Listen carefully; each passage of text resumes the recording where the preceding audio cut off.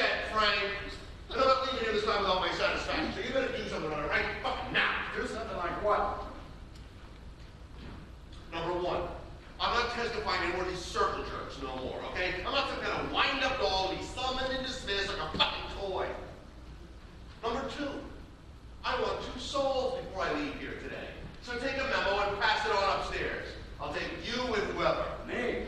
Yeah, you. I should have claimed you off the dung heap after Lee's surrender. And I want some garlic. And I want a tall bourbon neat.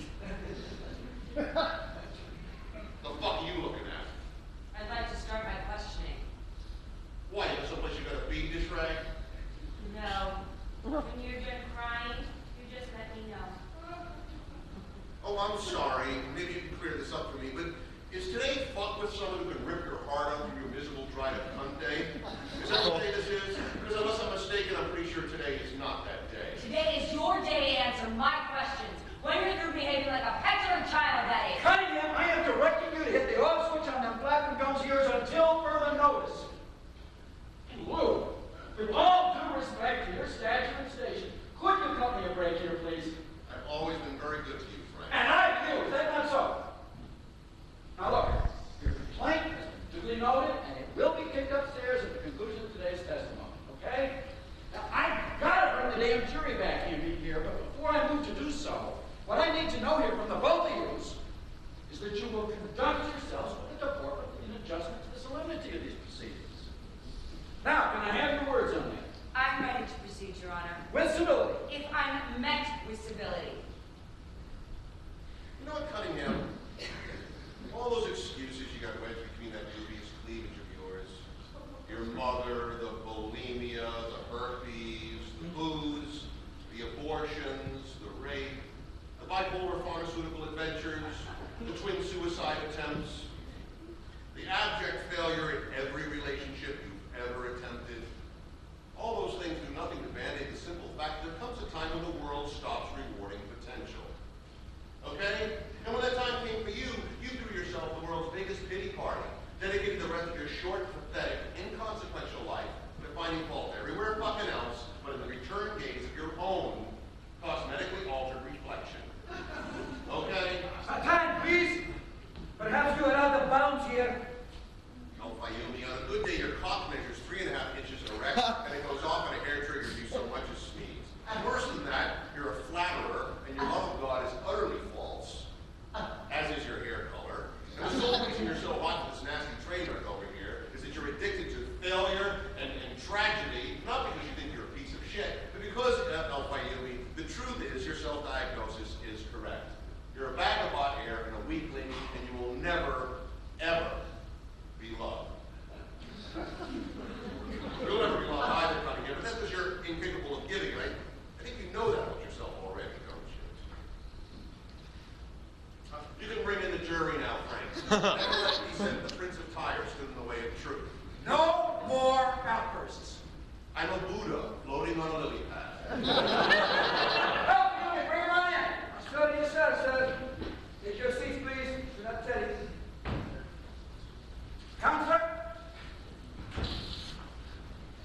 Counselor?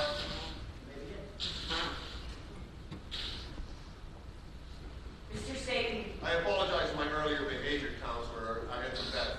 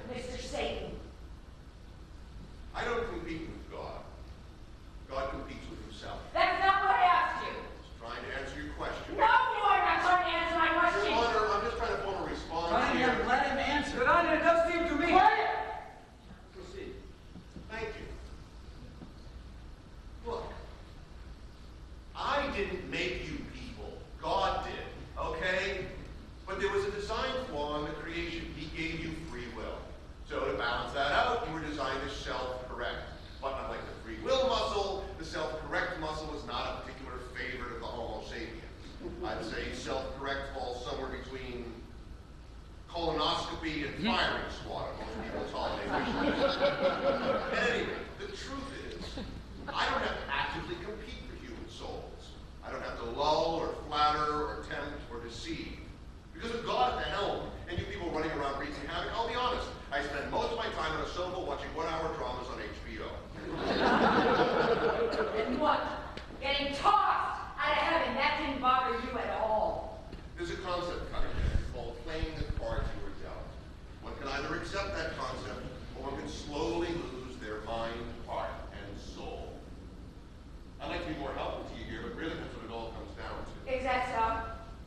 I'm just a fallen angel trying to keep my dick hard in a monotheistic society. Anything else you want to ask me? Your Honor, this witness is clearly lying. I would like his entire testimony struck from the record. Not allowed that, sorry. You conjured him.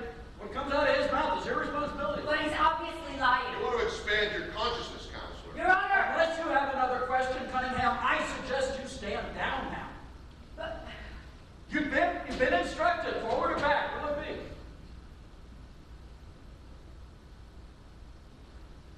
why do you love God, Mr. Satan? It's not to love. Specifically, Mr. Satan, specifically, what do you love about God? I don't know where to begin. Pick a spot. I love God because he's all-powerful and all-forgiving.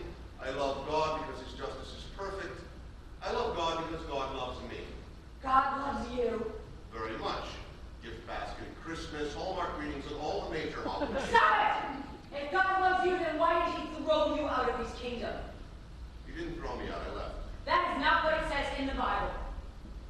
Yeah, they fudged that part. You're right. That's because you people only respond to fear and threat. If they told you straight up there was no lock on the gates of heaven, you'd have no incentive at all to even try to be halfway decent. In other words, God lied. God didn't write the Bible. You do know that, right? Of course I know Why that. would you say that God lied? Mr. Satan, does God love Judas Iscariot? Yes or no? God loves everybody. And that Judas is in hell. So what use is God's love for Judas if my client is allowed to languish in damnation? Your client is free to leave whenever he wants. In fact, I wish he would. I could use the room. That's not true and you know it. So maybe you want to sit down and catch your breath. The real truth is that God's love for us is conditional. Isn't that right? You failed to meet God's conditions and he threw you in the trash. Judas failed and he is in a catatonic stupor. Your client succumbed to despair. Yes, and if human despair is so powerful as to render God powerless over it, then what does that say about God? It says one of two things, Mr. Satan. Either God is not all-powerful and therefore useless, or God's love is conditional, which renders that love false and unworthy. Which one is it? Cunningham, please don't take this personally, but your father never really loved you or wanted you, right? And the only reason your mother didn't abort you was because she was